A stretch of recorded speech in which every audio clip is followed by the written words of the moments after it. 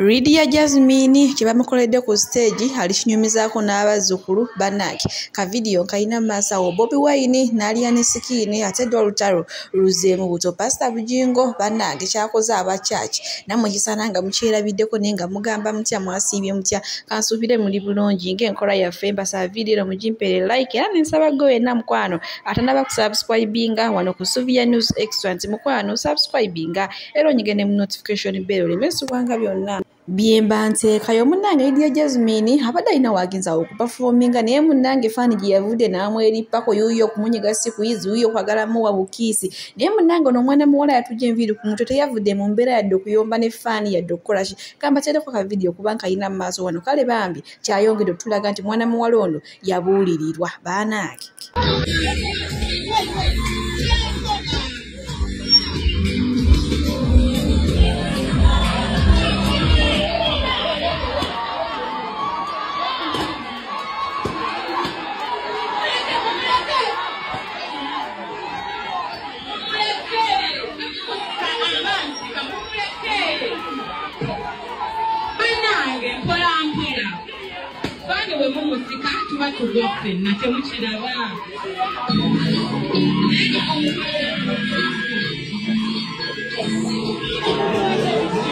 Byebyo ate munange byatuuse ku mwana muwala Ldyia Jasmine ku stage baanange ndowooza ye faani amaze akabanga ng'akola ki ng'amwetegekera kati olunaku lwe gye yagambye awo okufa n'okutanyagwa munange ow'ebbanga weotamuwemukira teweebikka nina okufa nawe Ldyia Jasmine naye munange ekifaana kiwala kino kyatusanyudde wadde okuva mu mbeera yadde okuyombako kugamba faani yagenze bulungi ng'asiimye nga namunange nga naye Ldyia Jasmine naye yasigadde akuumye empisa ze era munange bo bajaaji bakuno batandise dde okugamba mbu munange wininwaji alabire kwani ku Ldyia Jasmine oba sekyo atandika amusomesa empisa z'omu bantu bannange bantu bange temwewummuzaako. Pastor Bujingo alina kyagamba wano bannange kiki nammwe kambatereko mukyewulireko ye bannange ono ye oba swesikiira oba kiki kamubatereko tweyongere. Bakyala abafumba abamu ekibattira amaka kubeera n'abagalemwa eyagalemwa nga gwewebuuzaako ye mukwano gwo yamanye ebintu byo ye gamulema gwokyagalina kati amagezi gonna gakuwa awoza abasajja tebakujooga nze omusajja nagaana okunjooga nze nga njooga nti anfuga abampita embuzi awo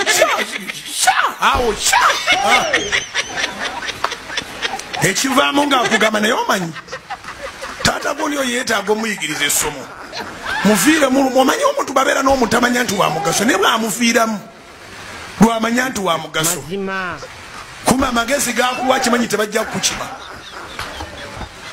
waliwo olwotabukira omuntu nga bakuwa amagezi okuva ebweru akuwa amagezi buli kaseera amagezi gakuwa gakunyooma gakuyomba gakujerega gakukola kutya eyali akwagala naabanga alinda bulizi lwoliteguka naye nga mukwano gwakulinako obujja kuba n'ebibye byagaana abantu bakunonze mbamanyi ebyabwe bebigaana n'ebirala biteekwa okugaana kebera mikwano gyo mu mbeera yonna association matters. Abantu bagenda okuyiga okuloga association ye batwala mu kuloga n'abasabi association ye batwala mu kusaba.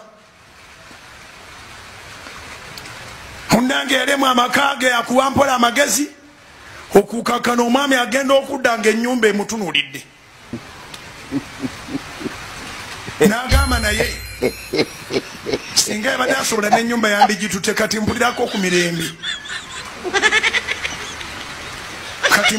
mirembe nassa ku kikkowe ebintu wabitutte n'olindira eyo lunaku lumu bbiri kasita akubira abeewammwe nga bakimanyi nti wano bye baasi kiwedde tuwafiiridde mu kkubo ennaku 3 4 wiiki mukwano gwo oli nakyembekedde nga bwakugumya ajja kujja ate kati agenda kujja n'ebintu bingi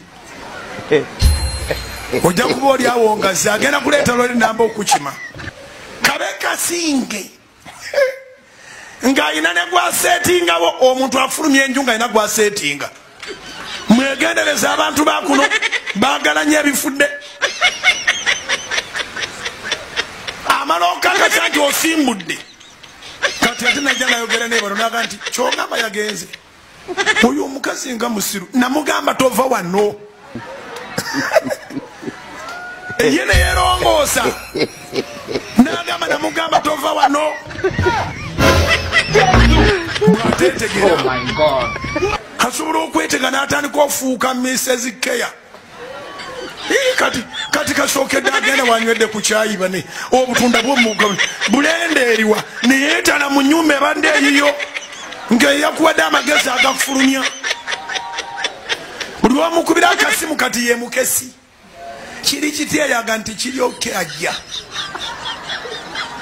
bw'aba tamwewadde bw'atamwewa afuna gwateekayo buli maka g'olimu nga gali bulungi ku bantu 10 b'oyita mikwano gyo kuliko omu akwagaliza mazima kiwandiike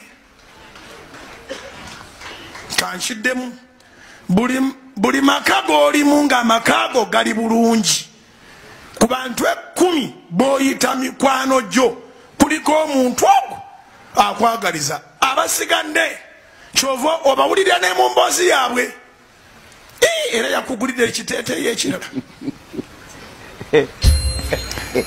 era kyogamba era mugenda kuddamu mufulumeko mugenda kulinnya ku nnyuma era kyogamba agenda kutwala ero weerondera emmotoka byatejja pasita Bujingo nga tubyerekereza wenje okuvuza butereevu paka waliya ne sikini munnange bulijja abantu beebuuza Bobi Wine muntu w'abantu wayagala abantu naye lwaki tasisinkananga kaani aliya ne sikini munnange bo hajjaji baako ne batandise dde okusala omugambo ki ka vidiyo kayina mu maaso wano katubirabe lunaku lwali lukedde Bobi Wine n'ayagala alien skin. I repeat, tewali lunaku lwali lukedde Bobi Wine n'ayagala alien skin. Lwaki?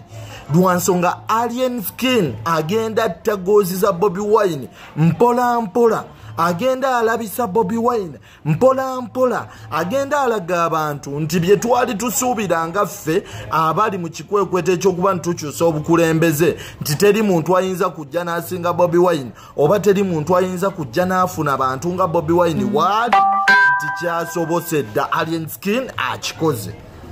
Wano tubadde n'abantu ab'amaanyi twalina seya eyali mmeeya ng'oyo bagamba n'okugamba agyalagidde ffenna ne tulumba kira muntu ne tujja ne tuba ne Dr. Kiza Besigye okutuwaka mugijjukira ne tufollowinga ne tutambula nga tuyingira esite ne tutambula nga tugenda ku mirimu egy'enjawulo ne tugoberera buli kye yali atugamba. Bobi Wine najja. We acted like Bobi Wine is special to bino tebibangawo. Ne tulabika nti tumutiitiibya nnyo ne tumusuuta nnyo nga tulowooza teri agenda kujja kumenyawo kino oba kujja afune bantu nga Bobi Wine waabayina. Bobi Wine ne tumwagala ne tukola buli kimu ne tukola byonna people power our power ngombo nevuga. Now it is time for alien skin to shine. That is why Bobi Wine atidde nnyo amanyi nti this boy can cover him up anytime. Kuba webuze lwaki Bobi Wine teyavaayo n'asizinga faya ku bantu baba Nuupu.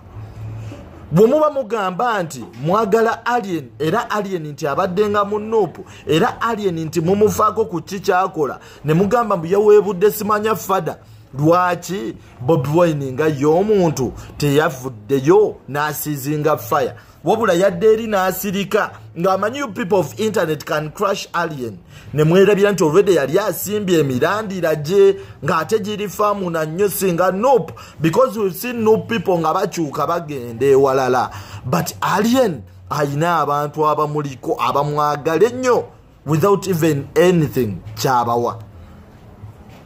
Yes, this is the bitter facts. Abamukumwe kigenda banyiza, I know. And I'm ready to face all the comments. Because nfiira ku mazima nga bawoliya. Okitegeera. Bwebuuzeemu ensonga zino gundi. Ate ng'essaawa ya kaakati yagalagaana. Alien skin talina kyeyeetaaza Bobi Wine. Talina. Alien skin as a person talina kyeyeetaaza Bobi Wine. Truth. Naye ate Bobi Wine weetaaga nnyo alien skin, weetaaga kimenke, like it or not.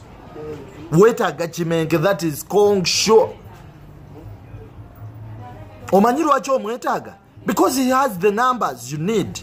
Ate nga numbers ezo yazikutula ku NOP n'aba NRM abatono abasinga abali ku alien skin banupu abenyiddwa embeera ey'okuba nti banupu abamu muvuma abantu muvuma abayimbi benyiddwa embeera. That is why kati bazze ku kimenke akukyusiriza abantu bonna yabayina mikono gye kyayogera kye bakola. So you need alien skin okuddamu sigaza abantu bo obbakomyawo.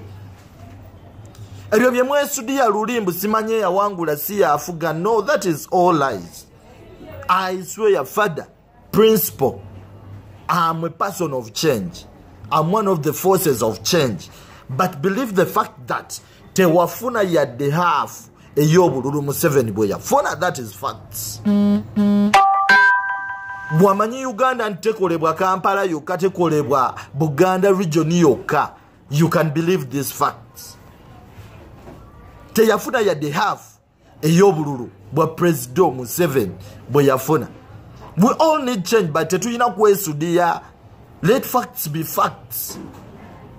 Tosobola kuva eri n'oga Bobi Wine yasinga musically. How? Kitegeeza gwe toli wa mazima. Tusobola kugamba nti Bobi Wine ye president. How? Ye yalayira.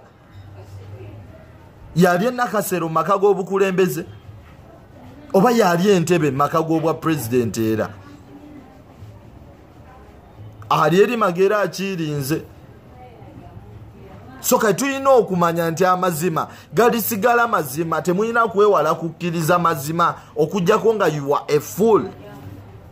Always live by the truth. Bobi Wine wetaga alien. He has the numbers. Ate bw'otaamugendeko munona oba muyita mu kafubo ka mpola mpola buladi kikulidde. Yita alien skin. Muwa One Love Beach akolerewo Nkwakyo Festival ku bwereere nga tomugjeeko sente za venue. Then muyite mu kafubo after his concert oyogere naye otuule naye mugatte amaanyi mutandiko sabula for a good change. Without that you're losing numbers. Ono ali mukyusa abantu bompola mpola lwansonga amaanyi yagayina akati kakuvaako. Kadda wa kimenke. You need him more than you need anybody else. You need him.